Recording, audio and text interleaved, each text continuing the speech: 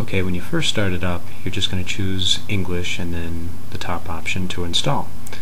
And for the most part, you're going to be choosing default options.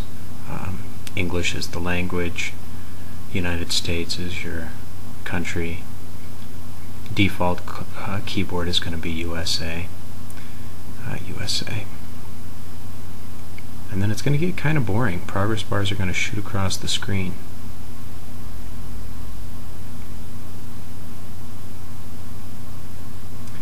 Here's where you're going to enter the name of the server.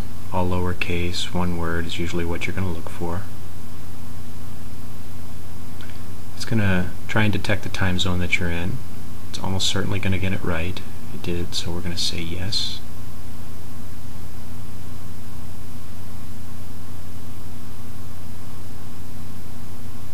Okay, the next is a partitioner. You've got a few options. You're going to want the default option of use the entire disk and use LVM. That's the Logical Volume Manager. I only have one disk, I'm going to choose that one. And then yes, I want to override the data there. Because you're using LVM, you have to say yes, I do want to use the entire disk here. And then it's going to propose a partition table to you, and you're just going to say yes. So you don't need to really understand a whole lot about that. If you do have questions, then there's a lot of good documentation, but you don't need to worry much about it. Full name is first name and last name, and username is, I like first name and first letter of last name. Give it a good password. Don't encrypt the home directory because you may want to be able to poke into it as a different user in the future.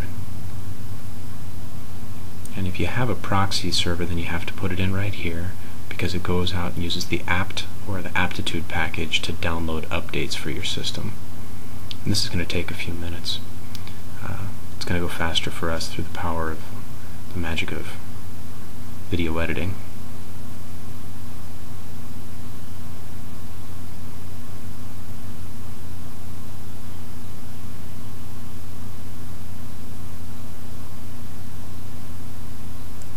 And now you're going to choose to install security updates automatically. You could say no automatic updates, but I think it's safer to automatically install security updates.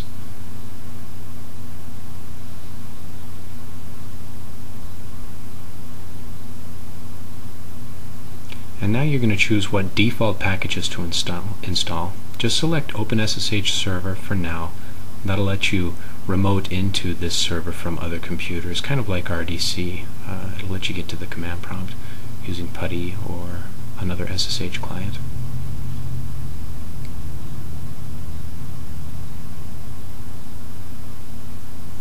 The grub package is the bootloader, and if you had another operating system on this computer alongside Linux, then you could choose between them. You're just going to say yes, install grub, because you need a bootloader, and since you didn't already have one on there, you're going to use grub as the default.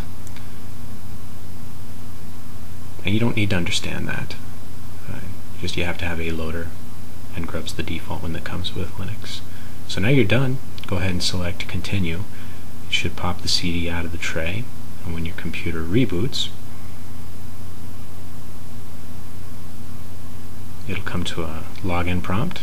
Enter the user ID that you created during install and the password, and it should load you up to a lovely blinking Linux prompt.